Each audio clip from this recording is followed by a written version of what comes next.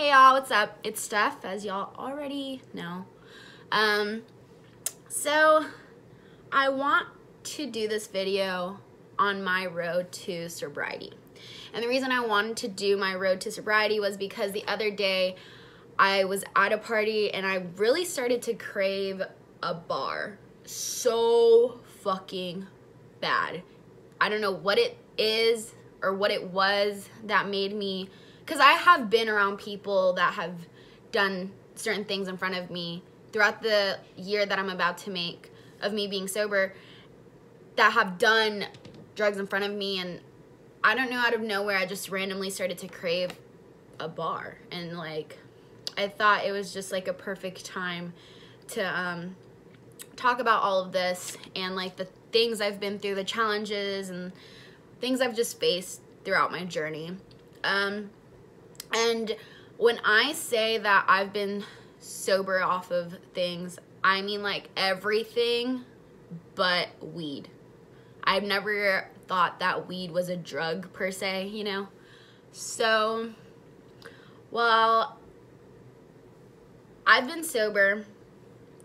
It's about to make a year on May 1st.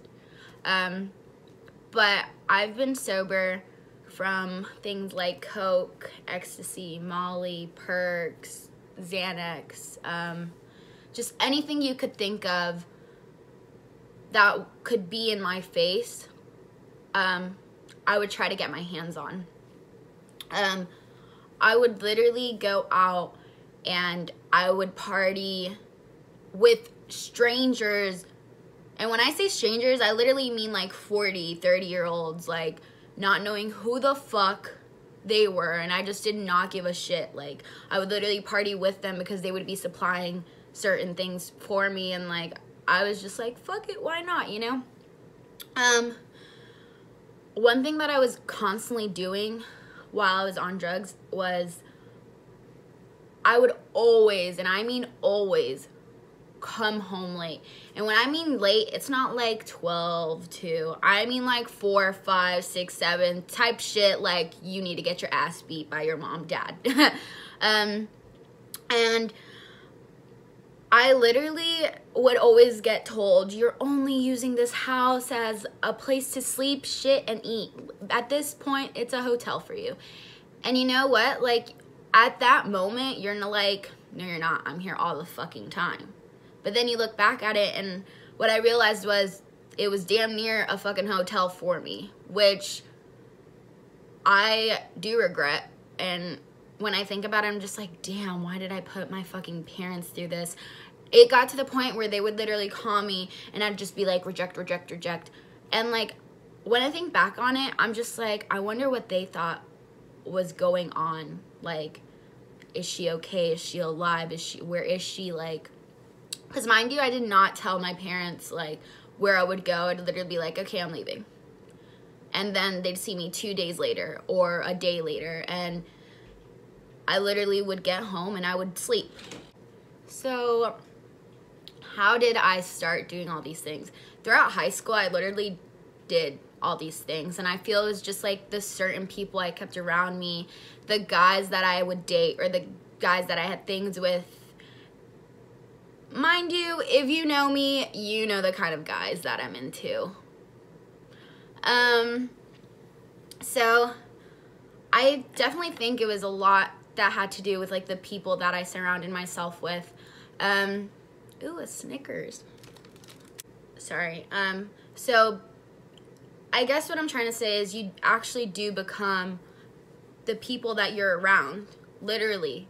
Like, you want to say that, like, no, I'm not like so-and-so, but once you start being around certain people for a certain amount of time, you do become who they are. Which, you think about it.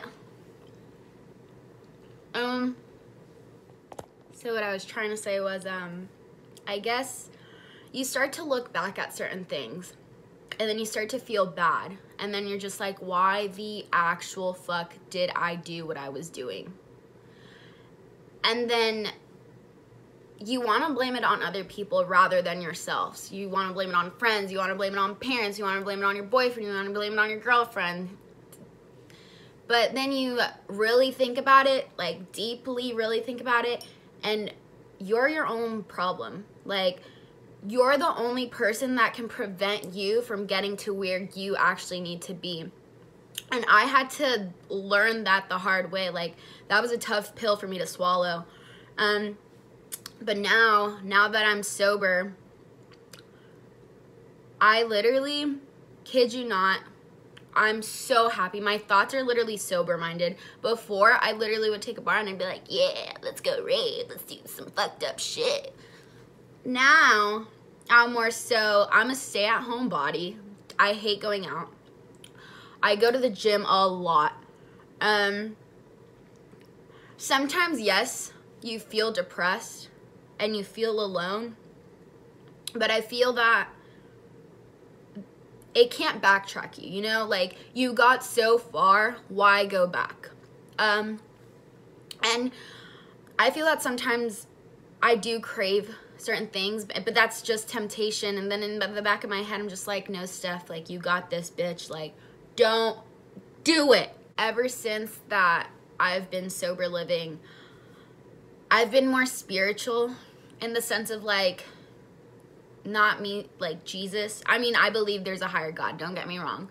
But when I say this, I mean, I'm talking about auras, and I'm talking about yoga, and I'm talking about manifesting things. And I see myself being more spiritual than I am now as well. And I guess that's really it. I guess the challenges that I face more so is having those connections come back right into my life. And I'm scared that I'm going to get triggered. But then I always, like, let myself know that you've come this far. Don't let temptation push you to the brink of things. And I know that's, like, a big deal for a lot of people because temptation is really big. Like, I'm not going to sit there and say, I'm not going to sit there and say that things have been easy for me, because they haven't. I crave pills just as much as the next person that is trying to be sober. I crave going out sometimes and being in the scenes that I used to be in. But now I'm just so happy that there's no way in hell that I can go back to who I was, because the person I was is no longer. Like, I'm a completely different person. If you were to ask me a year ago, let's go to so-and-so's kickback, let's go snort a fucking line of coke, I'd be like, yeah, I'm down, whatever. And that sucks to say, but that's the reality of things, you know? But I guess I wanted to share this with you guys because it is important to not feel alone. And I want to be raw. Like I mentioned in my last video, I want to be raw. I want to let people know what the fuck I've been through and what the fuck situations that I put myself into. Like, but yeah. So to end this video off, I have 2 quotes that I personally live by, and I have them written down, so I'm going to read them to y'all. So the first one is, you got to do this for you. This is for you. This isn't about anybody. Live for you, honor you, never lose sight of that. And that is deeper than telekinesis, bruh, because I live by that. Like, I'm trying so motherfucking hard to not lose sight of the bigger picture, because I know that I have a lot of potential, and I know that I can go far and beyond of who I once was, you know? Like, I don't want to backtrack, and I don't want to go back to the person I was before, and I don't want to do the things that I was doing before, and I don't want to be in the scenes that I was before, because realistically, you think about it, and you're just like, how am I not dead?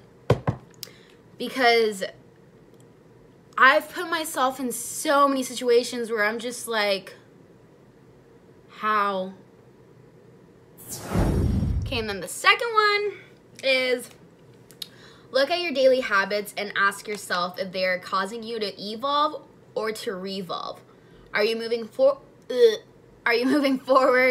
or are you moving in circles? And I live by that one too, because the thing, the thing is that I felt for a really, really, really long time I was going in circles, because throughout high school, some of middle school, I was literally doing the same things continuously.